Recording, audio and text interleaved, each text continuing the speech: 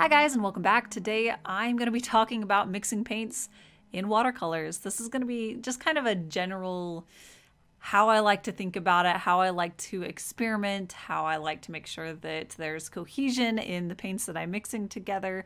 I love being able to work on all of those things, to think about it and to hopefully get better at it every time I do it. So yeah, today will be a little bit more low-key, but it'll just be talking about a lot of those things, a lot of those topics.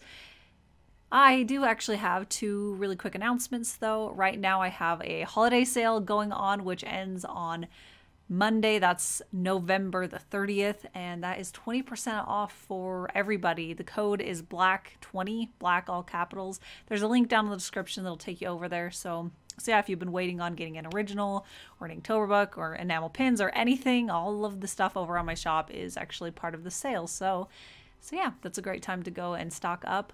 Also, the painting that I'm working on today is going to be the postcard for Patreon for the month of November. So as long as you're signed up before November ends on November 30th, then during December, I'll be shipping these out to everybody who is signed up for the $10 tier or up. I'm really excited about how this piece turned out, so I can't wait to send it out to my amazing patrons. And of course, there is that link down in the description. It'll take you over to my Patreon, so you can check that out. So one of my favorite things to do, and I will absolutely admit I am not the best at it. It's something I'm still working on.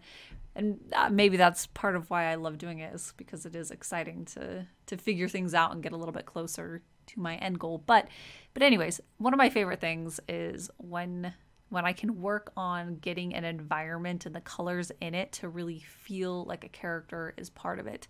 So for this piece, I have a character in a very cold place. She's in a snowy forest.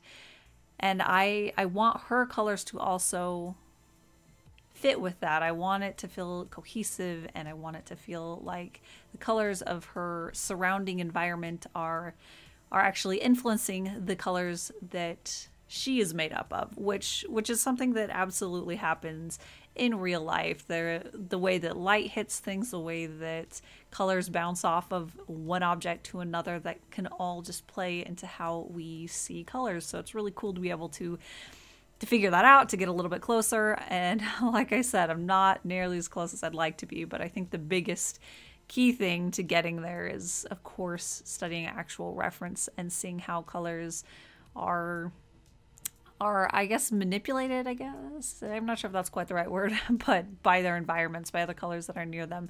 But anyways, so for this piece, because like I said, I want it to be a very cold environment and a character who has warm colors in her. She's actually almost entirely made up of warm colors. She needs to be able to feel like she's also leaning towards being more cold than usual. So there's a few steps that I take to help my warm colors lean a little bit cooler. So to start off with, I will use a much cooler red paint than say if I wanted her to be in a warm environment still wearing a red coat. And yeah, that's one of the fun things about having different pigments, is that you're able to learn about them a little bit more and figure out which ones lean more cool, which ones are more warm, how they react with different when you mix them with other colors. And quinacridone red and quinacridone rose, those are two examples of reds that lean more cool. So those work as great bases for reds that you would want in an environment that leans cooler. And I don't remember exactly which paints that I used. I have quite a few red color paints. But yeah, I just did a lot of testing to figure out which ones I felt like leaned cool enough, but also I also mixed in a little bit of the blue that I used in the background. So that's another tip that helps with a lot of different things, but it helps to bring down that warmth that you'll find in the actual warm paints. So by bringing in a little bit of that blue color, it helps the red just fade a little bit more and sink into the background. And doing that actually can really help create cohesion in a painting, whether you're trying to make it fit a little bit more with the coolness or the warmness of an environment. You can use that just to make sure that the colors that you're using do have a certain tie together. So yeah, you can go in and take a a singular pigment or color and mix a little bit into all of the colors that you're mixing, or most of them, and that will help harmonize the entire piece. I do this sometimes. I don't always go in and do every single mixture for every area of a painting like this, but it does help to be able to pick out different areas within a painting that can have mixtures like that just actually have this very subtle tie together, but it works really well. I love this technique for when it feels like things are separating a little bit too much, or like I have too many colors going on. If you can do that, that can help a lot. But I always recommend testing out the different paint mixtures, because not all reds and blues, say when you mix them together, create a bright, pretty nice purple. A lot of them end up mixing things that, while they may be great for certain situations, it may not be perfect for that situation that you're using it for. So yeah, I highly recommend that you always have a scrap piece of paper that you're working on, so that you can put little swatches down and make sure that it actually looks the way you think that it will. Another step that I took so that the warm colors would fit with the cold environment was to actually do the shadows with a very cool mixture of colors.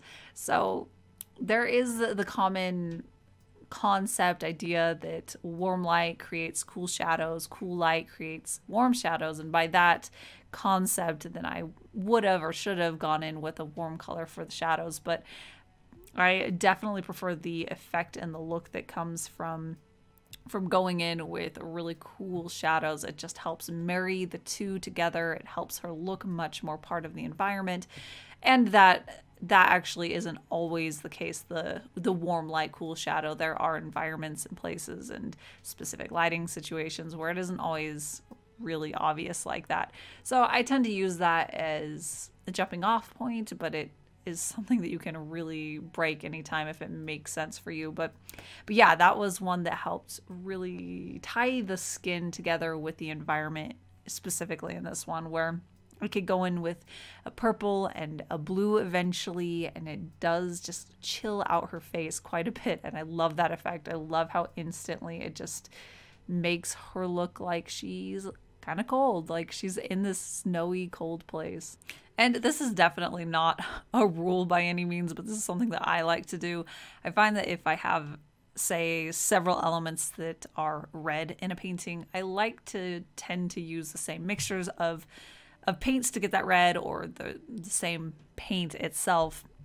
And that just helps, again, tie everything together. It also helps everything look like it's behind the same lighting and environmental coloring of how things look, if that makes sense. So where I went in with a certain mixture of reds for her coat, when I went in and added that extra scratch on her face, I had it match her coat as well, so that, again, it looks like those could be the exact same color locally, and if she were to walk into a different environment in a different place, they would remain the same red color. And painting white hair is one of my favorite hair colors to paint. I love how luminous you can make it, but also how many variations there are to actually painting it. So I tend to really gravitate towards cooler shadows. I love going in with blues and purples to create shadows on almost anything, or some variation of purples and blues. But with white hair, I find that it can make it look more like a light blue color, which sometimes that's what I want. Sometimes I want it to look really, really light white in the highlights, and then it fades almost a bit into more of a blue color. So sometimes that's the right course of action. Sometimes the right action is to actually go in with lots of different pastel shades for the shadows in the white hair, and that creates kind of this opalescent look. I really like that look also, but yeah, it's all about just figuring out what that particular piece needs. And for this piece, I wanted it to look more like actual white hair rather than blue leaning hair that was just really light. So it ended up being a mixture of grays with a little bit of blue in there to cool things down, and I was happy with that. I think that tends to be the one that makes it look the most like white hair, is to go in with the gray like that. But it can add a lot of life and character if you use different shades and different warmths of gray within the hair. So I have some areas that have cooler grays, some areas that have warmer grays, and I actually went in over the entire all of her hair, and I did a light wash at the beginning that was just like this very light yellow color almost, because I wanted it to be a little bit more of a warm white, something that might be more naturally occurring where it would lean a little bit more warm. And don't forget to check out my holiday sale. That's 20% off everything over at my shop with the code BLACK20. There's a link down in the description that'll take you over there. And of course, don't forget about the Patreon postcard. If you're interested, the artwork from today, Ice Heart, will be available as the postcard for November. So anyone signed up by the end of November for the $10 tier or up will get this shipped directly to your mailbox. I love how this one turned out. I'm really excited to send this one to everybody. But I also have the original painting available at my shop, so there was that link again down there. But yeah, as always, I do want to give a massive thank you to all of my patrons over on Patreon. You guys are absolutely incredible. I can't thank you enough for your support. And that's it for today. So thanks for watching, and I'll see you next time.